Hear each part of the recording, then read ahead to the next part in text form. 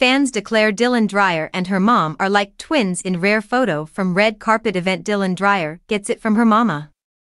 The NBC meteorologist recently had the opportunity to attend the 2024 People's Choice Country Awards on Thursday, September 26, and of course she brought along her mom, Linda, for the fun-filled trip. Dreyer, 43, was among the presenters at the Country Music Awards show on Thursday, which took place at the Grand Ole Opry in Nashville, Tennessee. Before the show kicked off, Dreyer and her mom got to pose for some photos on the red, or rather the blue carpet, and the Today Show personality shared some of the smiling pics to Instagram the next day.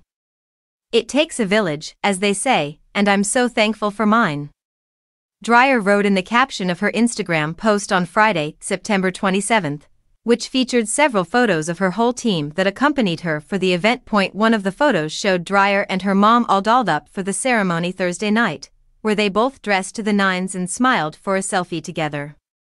Another shot appeared to have been taken earlier in the day on Thursday, before they got dressed in their fancy outfits for the show.